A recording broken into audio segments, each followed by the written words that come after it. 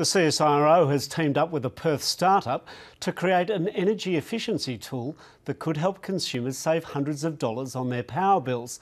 The Numen device identifies and monitors appliances like fridges and dishwashers and sends alerts if something isn't working efficiently. Here's Consumer Affairs reporter Amy Bainbridge. Simon runs his business from the sitting room of his brand new Perth home. He's waiting on his first power bill since moving in. We're a bit anxious. It's a much bigger house than we were in before. We haven't had our first proper power bill yet.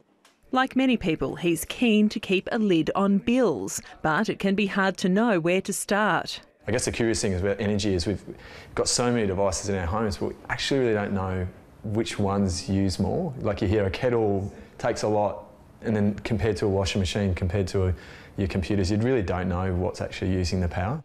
This sandwich-sized box called Numen could be the answer. We're trying to show people how much power an individual appliance uses. What this technology will do is actually make it really visible how much power your air conditioning is using and therefore how much it's costing versus how much your fridge consumes over the course of a year. Today, Numen's developers are using the home of Simon, who works for their PR company, to show off their device. Parts are fitted to the switchboard and it can read exactly what's plugged into a house, office or factory. For example, if you have an old fridge out the back keeping your beer cold, it's probably not very efficient.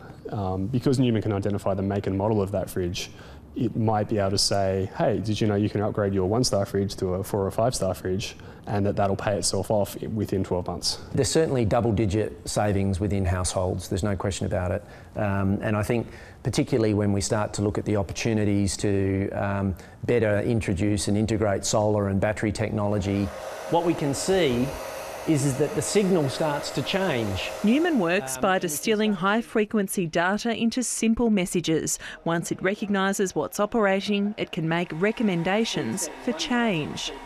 If that hairdryer were a large air conditioning unit in a hotel and it started to perform in a way that we didn't want it to, it sends an alert to your phone to say, not only can I see what that device is, but I can see that it's not working the way it should. And that, to a business, is a real opportunity. Alinta Energy is the first retailer on board, but there's still no word on what it will cost. We are some way off from getting this down to a price point that takes cost away from being a consideration with this application. However, we're very confident that we can, and when we do get it down to that level, it will be a game changer. It has the backing of the CSIRO. It's likely to be released commercially in the next few months into a competitive marketplace. Amy Bainbridge, ABC News.